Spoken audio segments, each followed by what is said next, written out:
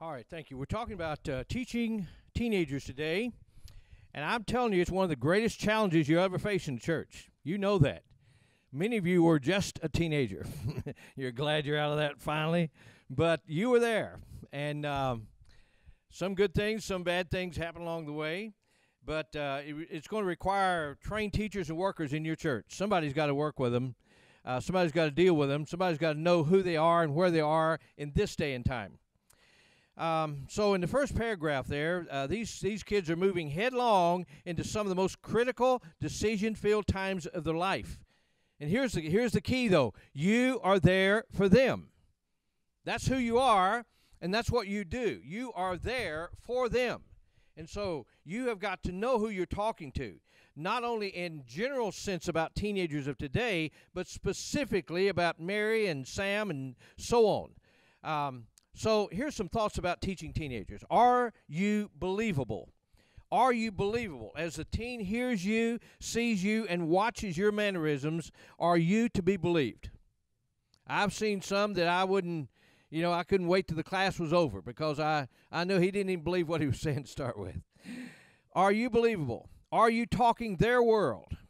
As you prepare your story or illustration, keep comparing it to the world of teenagers. Talk to your students as if they're going into the real world on Monday through Saturday, because they are. And it is totally different than your Sunday world. Totally different. And some of your kids will face things that other teens won't face because the difference in a Christian life, and sometimes even the difference in a great Christian home and a nominal Christian home. Because the teenager is going to grow up in a nominal Christian home, and the one they have, in all probability, will be less than that.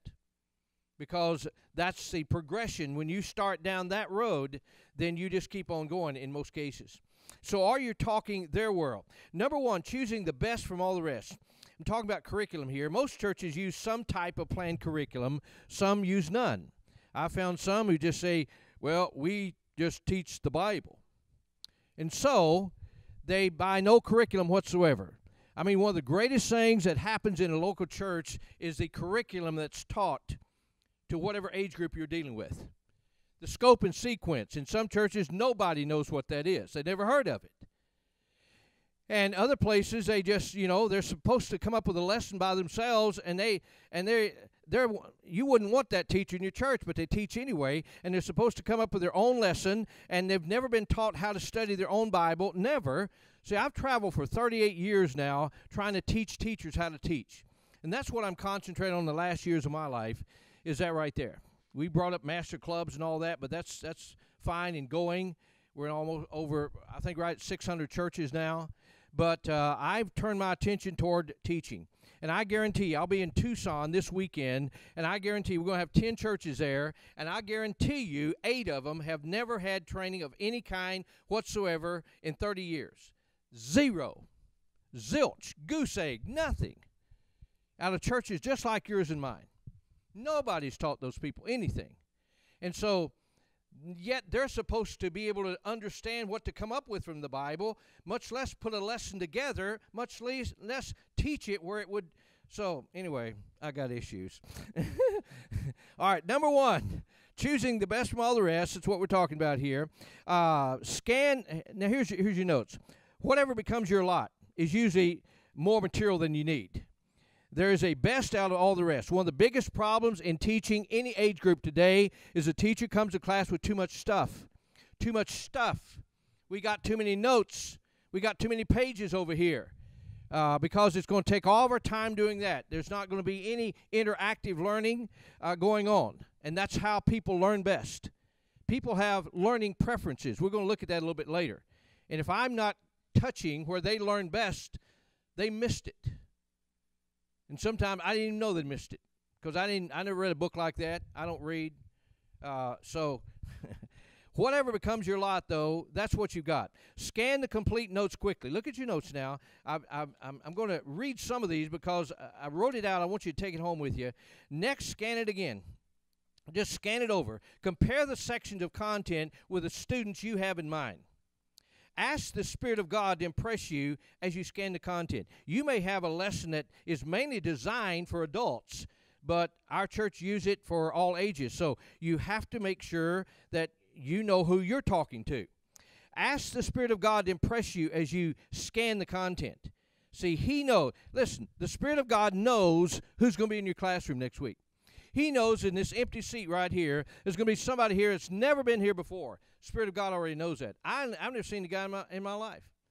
And so he's a teenager coming in here. Maybe it's his first time in church. Spirit of God already knows that. Spirit of God knows what I'm going to teach next week. And if I will start early in the week and give him time to work on me, he will impress something in that lesson that is zeroing in on this kid's life. It may be something that just happened to this kid last week. It may be something that's going to happen next week to this kid right here. And he'll do that with all of your students there. He'll give you stuff. If you'll start early enough, most of us wait till the Saturday and try to cram it in. It's like cramming for a test. And here we're the teacher. We try to cram it all in and get there tomorrow, and then we got 7 pages of notes, and we can't be free of those notes. We can't be out there where they are and express ourselves and all that. Anyway, it's a problem.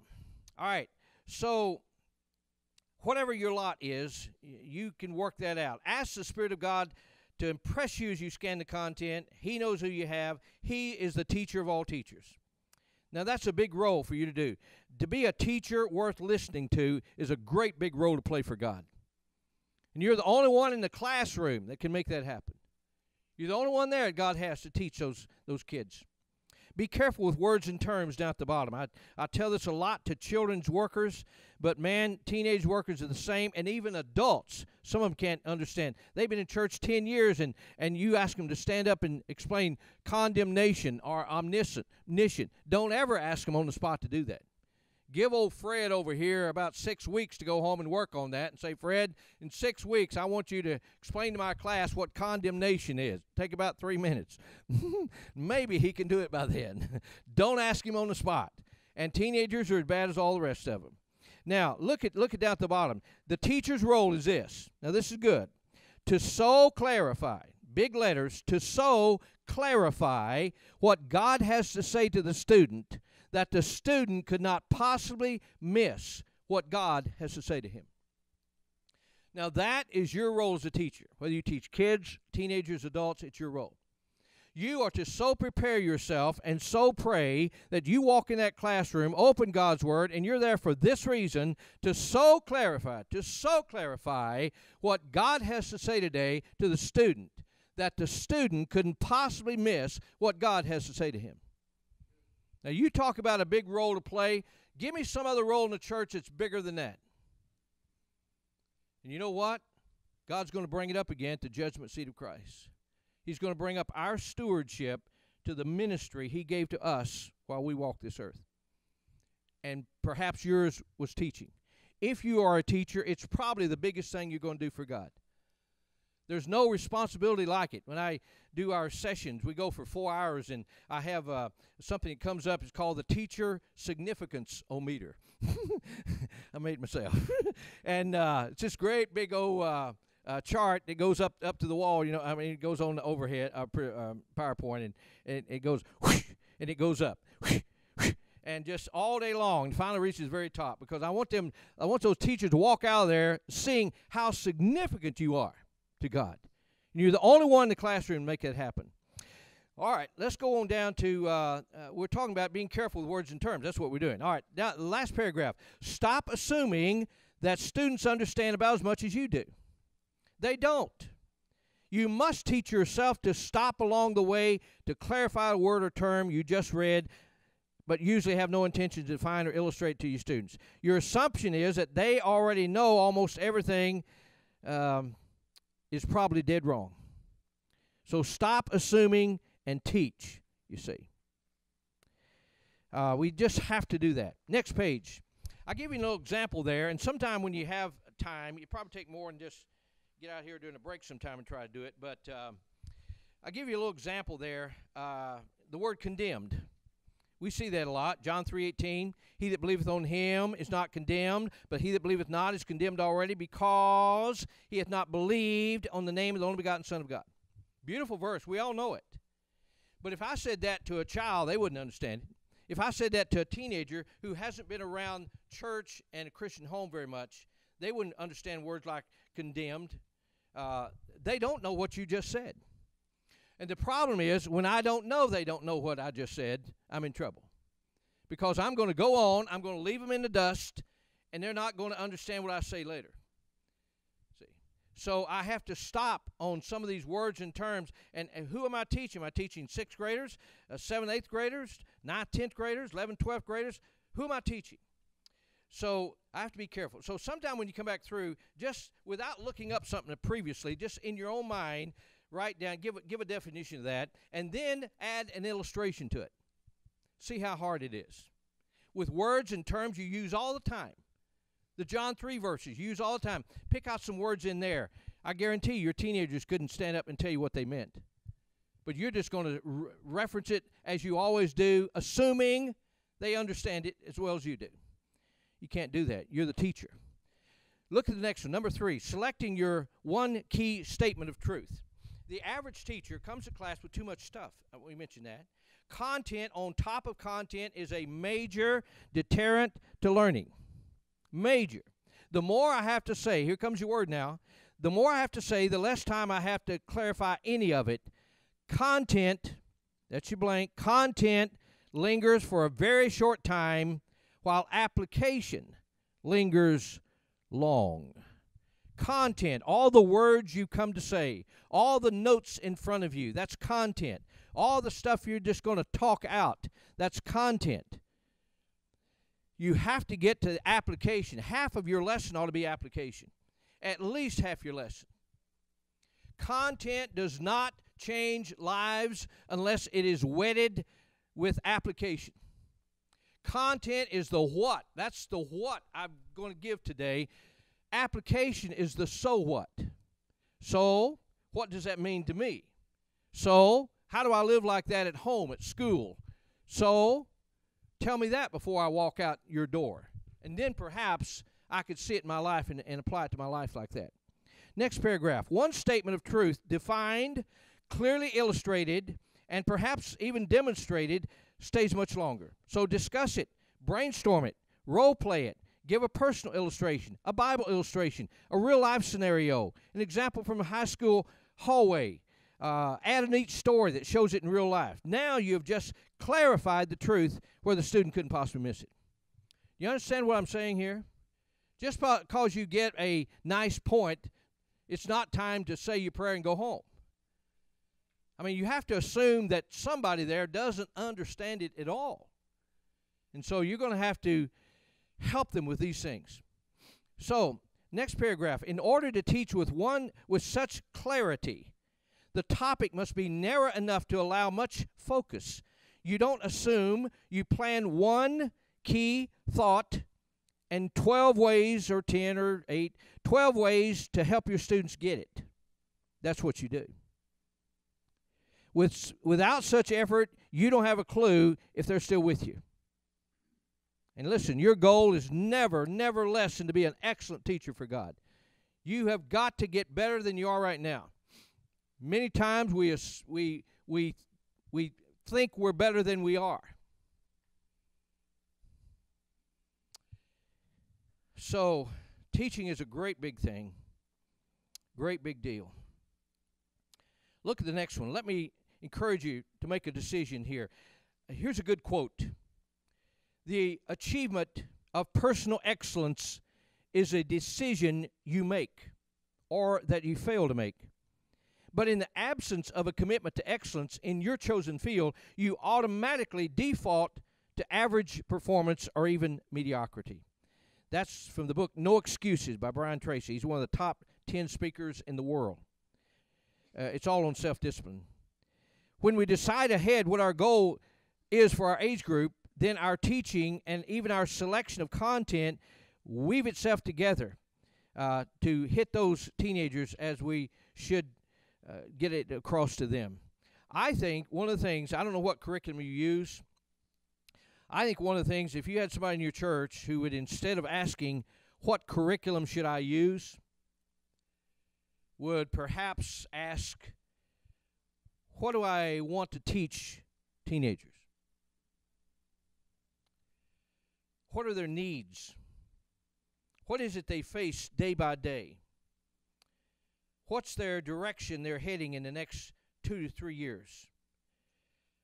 Then select my curriculum based on what am I trying to accomplish in the lives of a teenager.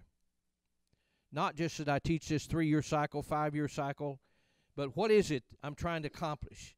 Then I look for material that would help me to do that. Down at the bottom there, here's what one-point lessons do. It's the bottom line, take home. One-point lesson, here's what I mean. If you're teaching a lesson on prayer to teenagers, all right? You say, I don't know if they're going to get in on this or not. We're going to talk about prayer. Everybody knows you're supposed to pray, so let's skip that and go to some other subject. But my one sentence, my statement, my one thought I would give is something like this. You must pray to have your prayers answered. That's it. That's all I'm trying to teach today. You could have them. You could teach for 6 weeks on prayer. Types of prayer. When and where should we pray? For what should we pray? To whom do we pray? How does God want us to pray? Positions of prayer, attitudes of prayer, panic prayers, all kind of things about prayer. You can read a book that thick on prayer and never pray. See, that's your problem. It's my problem. You have not because you ask not. Just one verse. That's enough. Cut it off right there. You got me. But if that was my lesson, then I'm going to get there within 5 minutes when I start, and I'm going to stay there the whole time. That's all I'm going to talk about. So when my teenagers walk out the door, if one of them walk square into a brick wall, the only thing I'd like to hear him say is, I must pray to have my prayers answered. Great. I got it across. Got it across. So that's what I'm talking about with one-point type thing here. So it is the bottom line, take home, remember, point of all points. Now I can illustrate the same 1 point 3 to 4 times to better touch each student whose lives are surrounded by different circumstances, and they are. Number 3, the repetition fixes the one key principle in the mind of each. Every illustration or discussion or role play or personal testimony will enhance understanding. Your students can now write down the 1 point. They can see it, say it, read it, maybe 10 to 12 times before your class ends. Now, put it in the blank here. More to remember equals what? What was it? More to remember equals less less remembered. We know that. We already know that. And we still come to class with tons and tons of stuff. That's a problem. So I want to shed some of that. I want to pick out, and whatever comes in front of me, I want to pick out a little bit of this. Oh, that'll help my kids right there. I scan over a little bit. Oh, yeah, that'll be good right there. And I scan a little bit more and say, yeah, I like this right down at the bottom. I like that. So I pick this out, this out, and this out, and I skim the rest of it aside without remorse.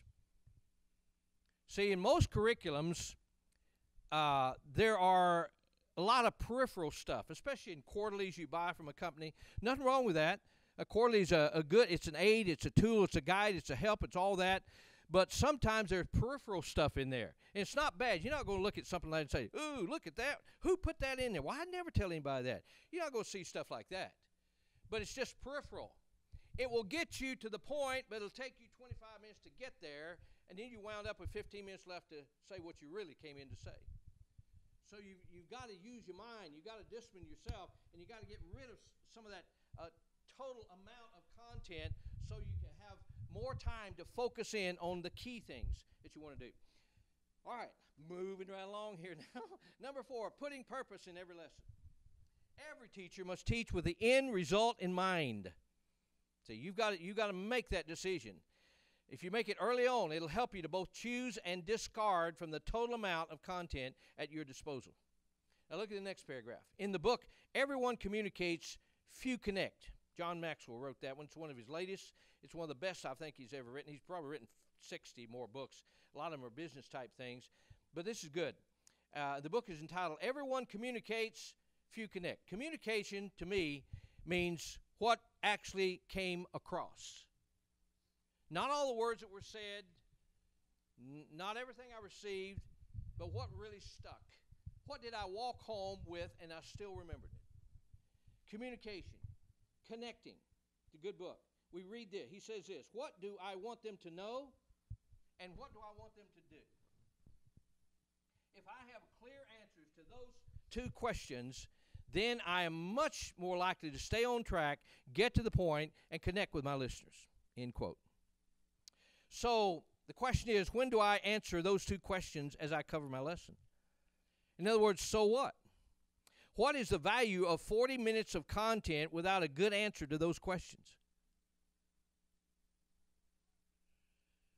Now, we're going to get into some tough things to hear here in a few minutes, but you got to hear them. You need to hear them when you're young. I'm trying to feed this stuff to teachers been teaching for 35 years. You know, and they're hard to change. They've never seen anybody's life change because of their teaching. But the problem was they didn't allow it to happen in their classroom. They had so much stuff, they went right to the last moment, said we all ought to live like that, and we all walk out the door. Hopefully, someday, if I get around to it, I'll live like that. God can save people right in your classroom. God can change your life right in your classroom before the bell rings. So when do I answer those questions in my material? See, it all seems irrelevant without purpose. What's the purpose? What's the destination? Where are you going with this lesson? Why are you teaching this thing? Does it touch their needs? If not, when do I touch their needs? You got to be careful with all of these things as you become a teacher for God. It's a great thing. Putting order, number 5, putting order in every lesson. Step 1 is to scan the content with one key truth in mind. One key truth. The time to eliminate the peripheral matters is early on if you can. All right? So this brings us, let's go to the last paragraph. Next, think through any signs that have waved a red flag in the lives of your present-day students. Examples out of the recent news, especially local, are good. In other words, you're trying to grab the attention of the student in that first 4 to 5 minutes of class. We talk about that as the learning process. To know, I'm going to give them the gist of what the Lord's going to teach us. We're going to read the passage together, hopefully, all together.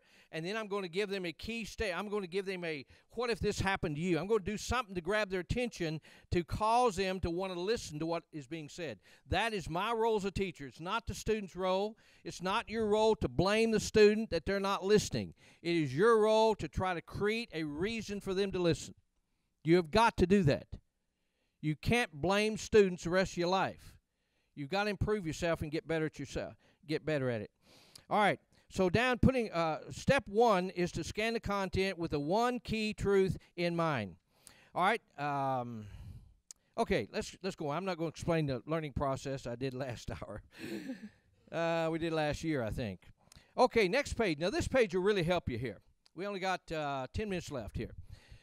Students have different styles or learning preferences. Listen, I guarantee you I've talked to at least 150 teachers this year, probably more than that, this year alone, who have never heard stuff like this on this page. Never heard it in their life because nobody ever taught them. They don't read books. They don't do anything. They just teach the way they've taught for the last 20 years. And nobody in that church has had enough initiative to stick a book under their nose and say, read this thing. Students have different preferences in how they learn best. In other words, do you use visuals? If not, most of your class learns best through a visual. Usually I have all this on PowerPoint, but I'm going from one to another so fast I can't do that. But do you use visuals? If not, you ought to start finding every piece of visual you can. When I go in churches, a lot of times I'll take my pack with me. I've got 160 visuals that I put out on the pews for those people. And some of them won't even go over and look at them. They won't even go over there and look at them. Do you allow discussion? You can have a 1-minute discussion, a 2-minute discussion. We're not talking about 10 or 15 minutes of your talking time here because somebody else wants to talk a while. We're not talking about that. You can do a 1-minute discussion and yet have everybody thinking and everybody involved and saying a little something. Do you allow for interactive learning? Have you ever used brainstorming? Do you ever use a problem solving? Something to see, something to say, something to do, something to write, something to go home with. Do they ever get any of that in your classroom? If not, you have missed an awful lot of the best ways that people learn. If you're not careful, they're going to have to learn the worst way they have for learning because that's the only one you use. So you have to learn methods and techniques and things like this. Do you ever demonstrate anything right in front of them? See, words are powerful, but a demonstration is more powerful. They can see it in action. All right, now this is big. Right in the middle here, this is big.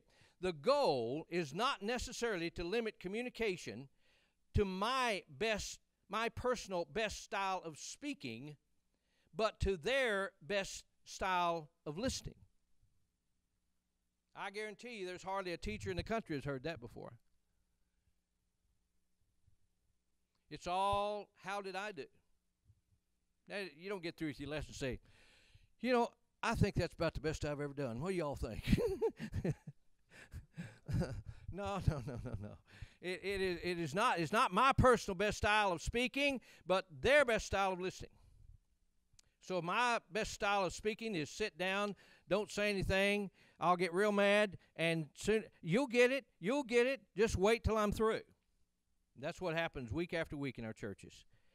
See, you're going to either teach the way people learn best, or your class is going to continue to just sit there and wait till you're through. And we have learned that from our teenage years all the way up. We have learned to sit there, be nice, and bored stiff at the same time. We just wait till the guy is through. That's why we watch our watch all the time. And you develop all these creative ways of watching your watch. You know, you stretch a little bit, take a glance at the watch, you know, and you do different things like that. And you'll keep your finger right here, and as soon as the guy looks that way, you look down here. You'd see that in students if you watch them. All right, here's a research example. Let me prove this thing to you. In research conducted by Nader and Rollins, that's a great firm, they found an alarming statistic about learning preferences. They looked at 1,500 adults who had dropped out of school in the 8th grade and found that 99.60% of them were sensing dominant learners. In other words, they were visual and interactive learners, yet their teachers never taught that way. Guess what happened to them? They're out of here. And that was just the 1,500 they studied. Lots more. They needed more than just words, you see. Down at the bottom, here's a good quote. Author Rick Blackwood said this: "We should not ask, is this student smart? Rather, we should ask, how is this student smart? How are my students smart in the classroom? Is the student hearing smart, visually smart, interactively smart? You have them all in your classroom, see. So here's the thing. If our one avenue of communication is only to attract the hearing smart, total lecture, then we may be in trouble and don't even recognize it. The recent studies done on the lecture method, and you always lecture. I'm not down on lecture. You always lecture. You start by lecture. You move from here to here through lecture. You conclude the points through lecture. You conclude your whole lesson through lecture. But if that's all I ever do, it's simply the hardest way to communicate where somebody's going to connect, especially in the lives of children and teenagers. They've got too many other things to think about. They got the boy-girl thing. They've got the cell phone in their pocket. They're trying to sneak out without you seeing it. They've got all kinds of things. They got sports on their mind, everything. So let me cover 1 or 2 pages here, and our time will be gone.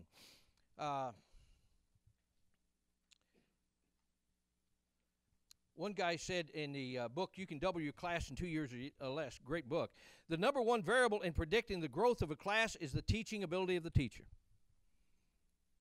I agree. Okay.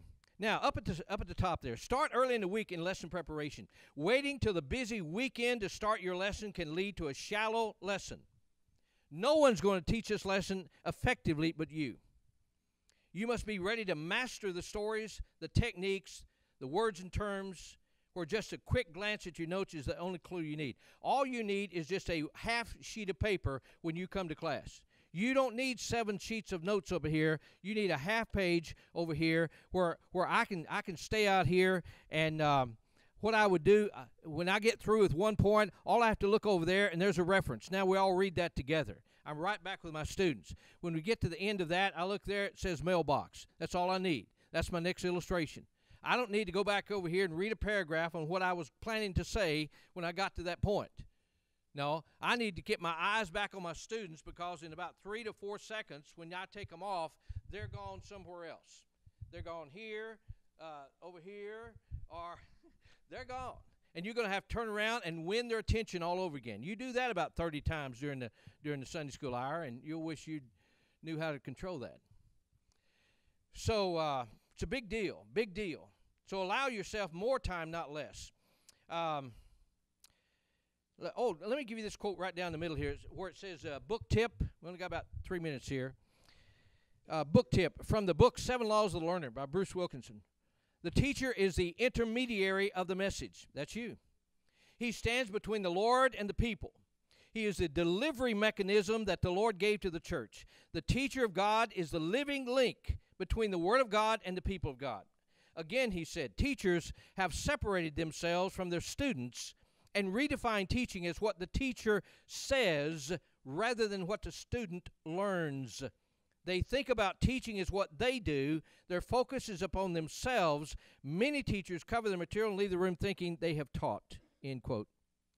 George Bernard Shaw said the biggest problem in communication is the illusion that it has taken place.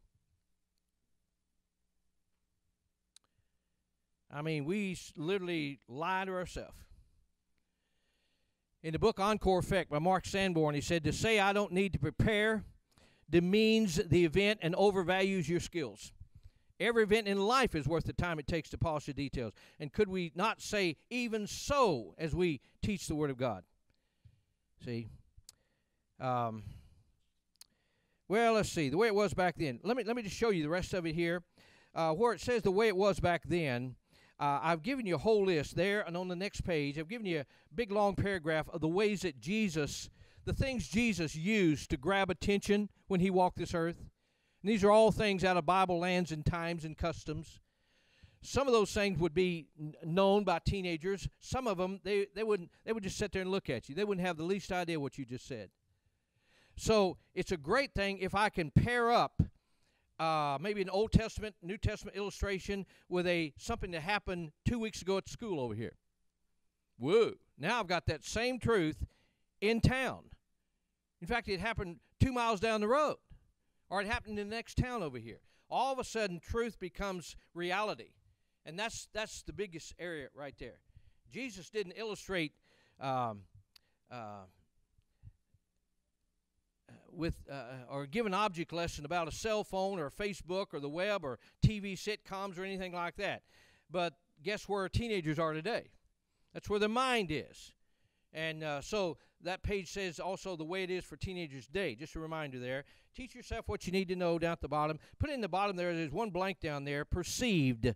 The need to understand your students and their perceived world that they live in today should make us seek a similar situation they can relate to. See? Because you'll give something, and you can read the rest of this. Sometimes you give an illustration, you give a parable of the Good Samaritan. Well, they've already heard the thing 30 times or more already. They know the end of the story, and you're just now beginning the thing. So you teach a lesson again. Well, at the end of that, the Lord says, go and do thou likewise. But what does this teenager, especially one that's not been around spiritual words and terms, understand? What does he understand? We're talking about spiritual words and terms and phrases. So he has a harder time understanding that. And so when I talk about that, I've got to, your teenagers are not going to walk on the way to Jericho, a long path down on a vacant road way out in the middle of nowhere where bandits come and steal all you got and all that kind of stuff. They're not going to face that situation next week or the week after. They're not going to be with a donkey on the road to Jericho.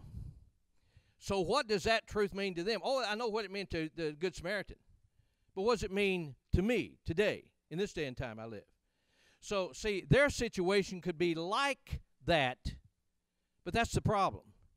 They can't relate many times that mine was the same thing. It was like the Good Samaritan, but mine was in a different way. See, my wife gets on the phone, and she'll be talking, and some lady be telling her a story, and all of a sudden she'll stop. My wife will say, you know, something like that happened to me. Something like that happened to me. And then she'll take off and tell her side of the story. And it goes on and on and on. But you've got to connect that, okay? Make it like in the classroom hallway. Make it like between the student and the teacher at school. Make it like something happened in the gymnasium. Make it like something would happen when the cheerleaders get together and practice. Make it like something like that touches their life, see. So there's nothing wrong with an Old Testament illustration, but many times our students can't relate to that because they've never seen that. They'll never be around that. They'll be in situations like that, but not that. So that's what we've got to do. We've got to bridge that gap, you see.